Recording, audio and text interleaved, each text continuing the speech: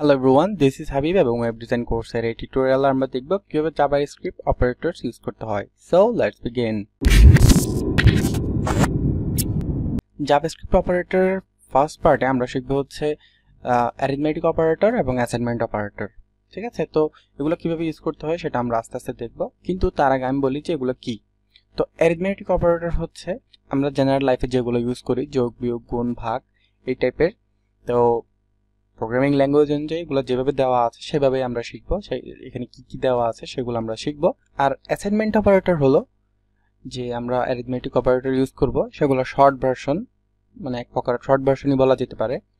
তো আমরা আস্তে আস্তে দেখি, তাহলে বুঝতে পারবো যে অ্যারিথমেটিক অপারেটর কি, অ্যাসাইনমেন্ট অপারেটর কি। ওকে, তো আমরা অ্যারিথমেটিক অপারেটর থেকে স্টার্ট করি। ওকে, তো সেটা টেস্ট করার জন্য আমরা এখানে ফার্স্টে একটা var নিব।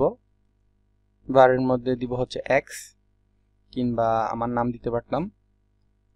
তো এটা টেস্ট করার জন্য আমি এখানে লিখব হচ্ছে 3 প্লাস 2। ঠিক আছে, তো এটা হচ্ছে প্লাস, এটা আমরা জানি। তো আমি কোনো গভীর ভাষা ইউজ করি না, কারণ যদি আমি কোনো গভীর ভাষা ইউজ করি যারা বিজ্ঞানের ওদের বুঝতে কষ্ট হবে। তো আমি যদি বইয়ের ভাষায় কথা বলি তাহলে আর বই পড়া আর আমার টিউটোরিয়ালের মধ্যে পার্থক্য কী হলো। আমি চেষ্টা করি হচ্ছে যত ইজি করা যায়, ঠিক আছে, যত সুন্দর করে করা যায়। তো এটা হচ্ছে প্লাস সাইন, অর্থাৎ যোগ করবেন, আপনি 3 আর 2 এর সাথে যোগ করবেন। ঠিক আছে, তো 3 আর 2 এর সাথে যোগ করে যে রেজাল্টটা আসবে সেটা এক্স এর মধ্যে চলে যাবে, এবং সেই এক্সটা আমরা যেভাবে আউটপুট দেই সেভাবে আমরা দেখতে পারবো। ঠিক আছে, তো আমি জাভাস্ক্রিপ্টের জন্য আমি জাভাস্ক্রিপ্টের যে এনভায়রনমেন্ট এটা ধরে রাখি। আমি চাইলে এটা HTML এর মধ্যে আউটপুট দিতে পারতাম, বাট আমি HTML এর মধ্যে দেই না, আমি জাভাস্ক্রিপ্টের মধ্যেই দেই। তো এখানে দেখি হচ্ছে ডকুমেন্ট ডট রাইট, এবং এখানের মধ্যে আমাদের ভ্যারিয়েবল লিখে দিব। ঠিক আছে, লিখে দেওয়ার পর আমরা এখানে এসে যদি রিফ্রেশ করি তাহলে আমরা পাচ্ছি কত, 5। ঠিক আছে, এরপর আমরা যদি এখানে বিয়োগ করি, সেভ দিয়ে এখানে এসে যদি আমরা এখানে রিফ্রেশ করি তাহলে পাচ্ছি 1। যোগ করলাম, বিয়োগ করলাম। গুণের জন্য আপনারা কিন্তু এখানে কোনো প্রকার এক্স এরকম ইউজ করবেন না, এখানে ইউজ করবেন হচ্ছে স্টার কিংবা অ্যাস্ট্রিক্স। ঠিক আছে, তো সেভ, তো অ্যাস্ট্রিক্স হচ্ছে গুণ করার জন্য। তো সেভ করলাম, সেভ করার পর এখানে এসে যদি আমি এখানে রিফ্রেশ করি তাহলে এখানে 8। ঠিক আছে, তো 4 × 2 = 8, এটা আমরা জানি, তো এটা আমরা লাইভ দেখলাম। আর এরপর এখানে আছে 4 and 2, আমি এটা ভাগ করব। ভাগ করার জন্য যে স্ল্যাশ আছে সেই স্ল্যাশটা দিলে হয়ে যাবে সেভ 2। ওকে, তো যোগ বিয়োগ গুণ ভাগ এগুলো আমরা দেখলাম। এখন এখানের মধ্যে আরো কিছু অপারেটর আছে অবশ্যই, তো সেগুলো আমরা দেখব। তো এরপরে হচ্ছে মডিউল। তো মডিউল যেটা আছে সেটা হচ্ছে ভাগশেষের মতো কাজ করে। ঠিক আছে, যেমন 27 আমরা 5 দিয়ে ভাগ করব, তাহলে 27কে যদি আমরা 5 দিয়ে ভাগ করি তাহলে ভাগশেষ থাকে 2। তো এরকম এই যে 2টা আছে সেটা আমাদেরকে দেখাবে। ঠিক আছে, তো এটা যে কোনো ভাবে হইতে পারে, যেমন আমি এখানে যদি 27 মডিউলের জন্য দিব হচ্ছে আমরা পার্সেন্টেজ যে সাইনটা আছে সেটা, আর এখানে যদি আমি লিখি 5, তাহলে তাহলে এখানে আমাদের 2 থাকার কথা। ওকে, তো ভাগশেষ হিসেবে আমরা 2 পাবো, এখানে 2 আছে। আর আমি যদি এটা চেঞ্জ করে দিয়ে যে কোনো একটা র্যান্ডম নাম্বার দিলাম, এবং এখানে আবারও আমরা রিফ্রেশ করলে এখানে 2 পাচ্ছি। তো এটা চেঞ্জ করে দিই, বারবার 2 আসতেছে, 4। ঠিক আছে, 564 ভাগ 5, ভাগশেষ 4। ঠিক আছে, আচ্ছা, তো আমরা শিখলাম হচ্ছে যোগ বিয়োগ গুণ ভাগ এবং ভাগশেষে কিভাবে আনতে হয় সেটা। সেগুলো সবগুলোই আমাদের কাজে লাগে, কাজে না লাগলে অবশ্যই দিত না। তো সবগুলো সবার মধ্যে ভাগ করে দিয়ে দিয়ে কতটা বাকি আছে, 5 জনের মধ্যে আমি 5 পয়েন্ট করে ভাগ করে দিলাম, তাহলে 25 পয়েন্ট কমপ্লিট, বাট 2 পয়েন্ট রয়ে গেছে। ঠিক আছে, তো ওটা হিসাব করার জন্য হয়তো এটা ইউজ করা হয়। এটা একটা ছোট্ট এক্সাম্পল হইতে পারে। আর এরপর যেগুলো আছে সেগুলো হচ্ছে এক এক করে বাড়বে এবং এক এক করে কমবে। ঠিক আছে, তো সেগুলো করার জন্য এখানে আমি একটা সংখ্যা নেই 55, তারপর আমি যদি এক্স এর সাথে যোগ করি প্লাস প্লাস, তাহলে আমরা এখানে 55 সাথে 1 যোগ করে ফেলবো। ঠিক আছে, এখানে এসে যদি আমরা রিফ্রেশ করি 55 এর সাথে 1 যোগ করে এখানে 56 হয়ে গিয়েছে। তো এভাবে আমরা কেন যোগ করলাম? আমরা তো চাইলেও এটার +1 দিতে পারতাম, ঠিক আছে? এটা জেনারেলি হয়তো আপনার মাথায় আসতেছে। যখন আমি প্রোগ্রামিং শিখতেছিলাম, যখন আমি জাভাস্ক্রিপ্ট শিখতেছিলাম, তখন আমার মাথায় এটা আসতো যে আমরা তো 1 যোগ করতে পারতাম, আমরা কেন প্লাস প্লাস দিলাম? এটা হচ্ছে যখন আমরা লুপ করব তখন যাতে ক্রমান্বয়ে বাড়তে থাকে একের পর এক একের পর এক, সেই জন্য আমরা প্লাস প্লাস লিখব, ঠিক আছে? তো এটার এক্সাম্পল হিসেবে আমি বলতে পারি, যখন আমরা একটা পোস্ট করি, ঠিক আছে, আমরা ধরেন একটা ফেসবুকে পোস্ট করলাম, সেটা যুক্ত হয়ে গেছে, তো ওইটা হচ্ছে সাথে সাথে বাড়ার জন্য ইনক্রিমেন্ট অপারেটর ইউজ করি।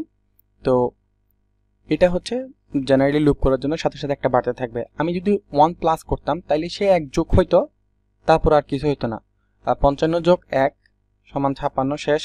আর যদি ইনক্রিমেন্ট যে অপারেটর আছে সেটা যদি আমরা ইউজ করি তাহলে কিন্তু 56 যোগ 1 57, 57 যোগ 1 58, 58 যোগ 1 59, এভাবে হইতে থাকবে, ঠিক আছে? তো এটা এক এক করে বাড়তে থাকবে। এটা হচ্ছে লুপ করার জন্য কাজ আসে। যখন আমরা পোস্ট করি ফেসবুকের মধ্যে তখন কিন্তু পোস্টগুলো আছে সেগুলো একটা একটা একটা করে আসতে থাকে, ঠিক আছে? তো ওইটা হচ্ছে একটা একটা করে বাড়ার জন্য আমরা এখানে যে ইনক্রিমেন্ট ভ্যালু আছে সেটা ইউজ করব। I hope you got the point. তো এরপর আছে হচ্ছে আমাদের ডিক্রিমেন্ট ভ্যালু, তো মাইনাস মাইনাস, ঠিক আছে? 55 মাইনাস 1 সমান 54। তো এটা সেম কাজ করে, খালি উল্টা দিক থেকে আর কি, এক এক করে মাইনাস করে দেয়। যখন আমরা কোনো একটা একটা করে পোস্ট ডিলিট করে থাকি সেম টাইমে, তখন একটা একটা করে মাইনাস হইতে থাকে। আর যদি আমরা -1 দিতাম তাহলে একটা মাইনাস করে তারপর আর হইতো না। তো সেই জন্য আমরা বারবার যাতে সেম জিনিসটা পাই, সেজন্য আমরা ডিক্রিমেন্ট ভ্যালুটা ইউজ করব। ওকে, এটা হচ্ছে জেনারেলি। তাহলে আমরা শিখলাম হচ্ছে যোগ, বিয়োগ, গুণ, ভাগ এবং ভাগশেষ কেমনে বাইর করতে হয়। তারপরে এক এক করে বারবার যোগ করার জন্য ইনক্রিমেন্ট অপারেটর, এবং এক এক করে বারবার বিয়োগ করার জন্য decrement operator, plus plus minus minus. ওকে, এরপর আমরা যেটা দেখবো সেগুলো হচ্ছে অ্যাসাইনমেন্ট অপারেটর। তো ওগুলো হচ্ছে আমরা যে অ্যারিথমেটিক অপারেটরগুলো দেখলাম ওগুলো শর্ট ভার্সন। ওটা কিভাবে? ওটা হচ্ছে, এটা আমি একটু ডিলিট করে দিই। আচ্ছা, তো এখানে আছে 55। এই 55 এর যে ভ্যালুটা, অর্থাৎ 55 নিজে একটা ভ্যালু, এটা আমরা দিয়ে দিচ্ছি হচ্ছে এক্স এর মধ্যে, ঠিক আছে? তো এক্স এর মধ্যে যে দিয়ে দিচ্ছি এটা হচ্ছে অ্যাসাইন করে দিচ্ছি, ঠিক আছে? তো আমরা এখন যদি এক্স লিখি তাহলে আমরা এক্স পাবো। এখন কিন্তু আর এটা 55 নেই, এটা হচ্ছে এক্স। এটা যখন আমরা এখানে ইউজ করব তখন এটা আমরা এক্স পাবো। কিন্তু আমি যদি এখানের মধ্যে var লিখে এক্স ইকুয়াল টু আবার নিচে লিখে দিই 43, তাইলে আমরা এখানে এসে রিফ্রেশ করলে 43 পাচ্ছি, ঠিক আছে? ক্রমান্বয়ে নিচে নিচে যাচ্ছে, এটা একটা একটা অ্যাসাইন হয়ে যাচ্ছে। তো এটা হচ্ছে অ্যাসাইনমেন্ট যে অপারেটর আছে সেটার মূল কাজ, যে একটা জিনিস নতুন হবে সেটা আবার এখানের মধ্যে যুক্ত করে ফেলবে। তো জেনারেলি আমরা যদি দিতাম যে 55 যোগ 55, ঠিক আছে? তাহলে এটা যদি আমরা রিপ্লাই চাইতাম তাহলে এখানে কি পাইতাম? আনসার হিসেবে আমরা পাচ্ছি হচ্ছে 110। এখন আমরা যদি এটা শর্ট করে ফেলি তাহলে এখানে লিখব x প্লাস ইকুয়াল টু 55। তার মানে x এর যে 55 ভ্যালুটা আছে সেটার সাথে যুক্ত করে আমাকে একটা রেজাল্ট দাও 55, ঠিক আছে? 55 যোগ 55 ইকুয়াল টু আগের রেজাল্টটাই আসবে, ঠিক আছে? আর আমরা যদি এখানের মধ্যে চাইতাম যে 34, এখানে কিন্তু আমরা 89 পাচ্ছি। আই হোপ ক্লিয়ার হয়েছে। তারপর আমি একটু বলি যে এটা যুক্ত করবে হচ্ছে x এর সাথে। x এর ভ্যালু 55 আর এখানে x এর ভ্যালু এখন 89, কারণ 55 এর সাথে এখন যুক্ত করে আমরা একটা রেজাল্ট পাচ্ছি, এই সমানের জন্য একটা রেজাল্ট পাচ্ছি, সেটা হচ্ছে 89। ওকে, তাহলে এখন x এর ভ্যালু কিন্তু আর 55 নেই, এখন x এর ভ্যালু হচ্ছে 89। ওকে, তো এইভাবে হলেও হয়। আর আমরা যদি এটা না করে এখানে করতাম var x equal to 55 plus এইটা, তাহলে কিন্তু আমাদের রেজাল্ট চেঞ্জ হয়ে এটা হয়ে যেত। তো এটা আমরা সিম্পলি করার জন্য কি করলাম, x প্লাস ইকুয়াল টু এটা। ঠিক আছে, ওকে ফাইন। তো প্লাস আমরা যেভাবে প্লাস করতে পারবো সেভাবে মাইনাসও করতে পারবো। ঠিক আছে, এখানে মাইনাস করা যাবে 21, গুণ করা যাবে,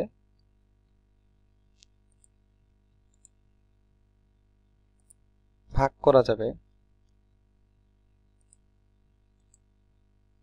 ওকে, এরপর যে মডিউলটা আছে ভাগশেষ সেটাও বের করা যাবে। ওকে, সো এগুলো হচ্ছে আমাদের অ্যাসাইনমেন্ট ভ্যালু। তার মানে কোন একটা ভ্যালুকে আমাদের যে পূর্ববর্তী ভ্যালু ছিল সেটার সাথে যুক্ত করে কিংবা বিয়োগ করে কিংবা যেটা আমরা করতে বলি সেটা করে আমাদেরকে একটা রেজাল্ট দিচ্ছে। তো সেই রেজাল্টটার সাথে সাথে আমাদের যে আগের ভ্যারিয়েবল ছিল ওইটার মান চেঞ্জ হয়ে গিয়ে এখন যে নতুন আমরা যেটা যুক্ত করলাম সেটার মান হয়ে যাচ্ছে, সেজন্য আমরা রেজাল্ট হিসেবে এটা পাচ্ছি। ওকে, তো এই ছিল হচ্ছে আমাদের জাভাস্ক্রিপ্টের মধ্যে অ্যারিথমেটিক অপারেটরস এবং অ্যাসাইনমেন্ট অপারেটরস। ঠিক আছে, তো এটা হচ্ছে পার্ট 1 এবং পার্ট 2 এর মধ্যে আমরা দেখব হচ্ছে কম্পারিজন অপারেটর এবং logical operator. Thank you very much for watching this part, এবং নেক্সট পার্ট অবশ্যই দেখবেন, নাহলে কিছুই বুঝতে পারবেন না, কারণ ওইখানের মধ্যে অনেক কিছু আছে যেগুলা আপনি যদি বুঝতে না পারেন তাহলে এর পরবর্তীতে আমি যেগুলো দেখাবো লুপ করা কিভাবে হয়, ফাংশন কিভাবে ইউজ করে, তো ওগুলো বুঝতে পারবেন না। ঠিক আছে, তো নেক্সট পার্ট অবশ্যই দেখবেন। Thank you very much for watching this video.